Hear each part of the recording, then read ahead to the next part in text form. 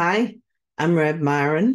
I'm a minister through Pathways of Light, and I've been a Course in Miracles student for 40 years.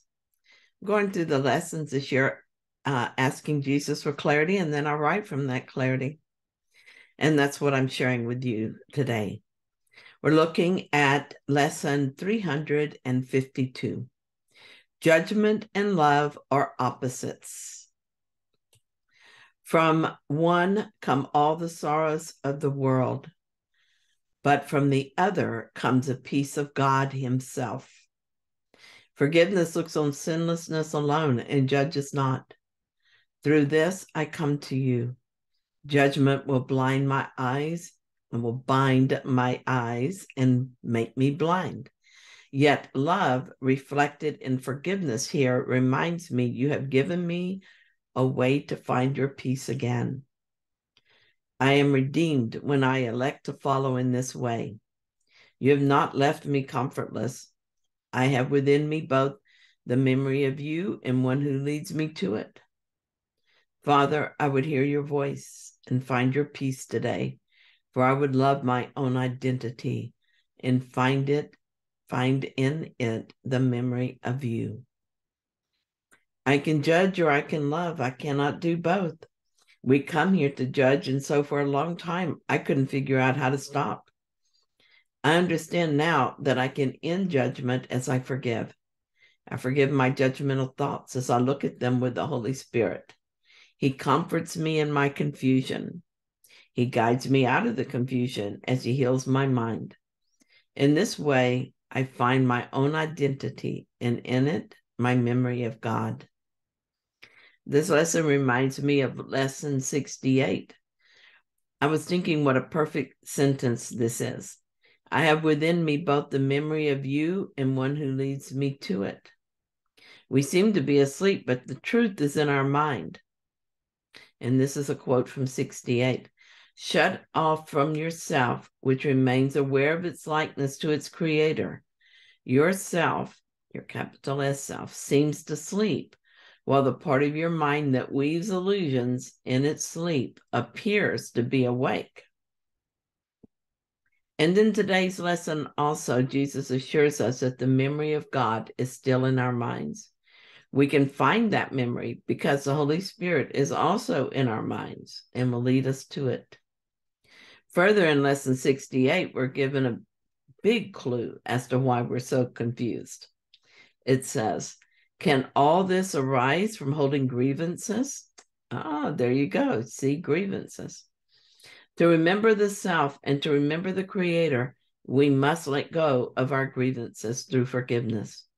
I have identified with the ego, and now I'm grateful to be led to my true identity, an identity I share with the sonship.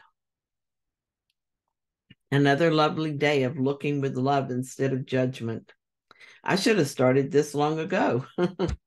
Last year, I wrote about a doctor's visit. I hadn't been able to kick bronchitis and had started feeling worse rather than better. So I went to an urgent care clinic, but it was one I'd not been to before. And while waiting for the doctor, I checked their reviews and they were horrible. I checked with them, but I didn't find a no, so I stayed. I was curious how this would go. The doctor said that I didn't have pneumonia, but he was worried about that and gave me a shot and some antibiotics. He was such a nice, cheery doctor, and I felt quite confident in his care. I'm glad I didn't waste any time judging him or worrying about being at that particular clinic. And I think those guys felt better for my visit as well. I love my life and love this path home. Here's another time the ego wanted to judge, and I chose not to do so. I went to a comedy show and I stayed up past my bedtime. The next morning, I noticed my energy level was low, and I also noticed that I judged this as being a bad thing. The mind began to make up stories about this and what it meant in terms of my day, how it would affect my plans, etc. Then I was given the thought of acceptance.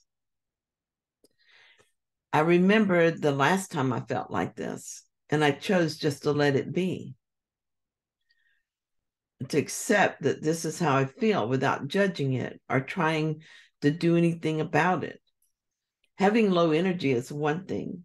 Judging it as unacceptable and going to war with it, that's quite a different experience. So thank you, Holy Spirit. The judgment habit can be a tough nut to crack.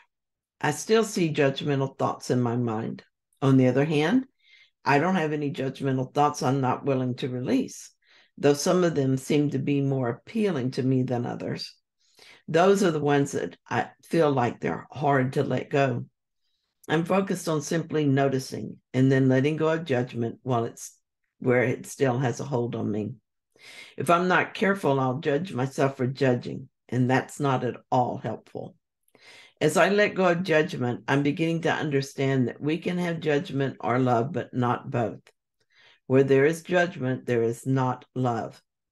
There is no justification for holding on to a judgment, no matter what story I have weaved around it to convince me of its value.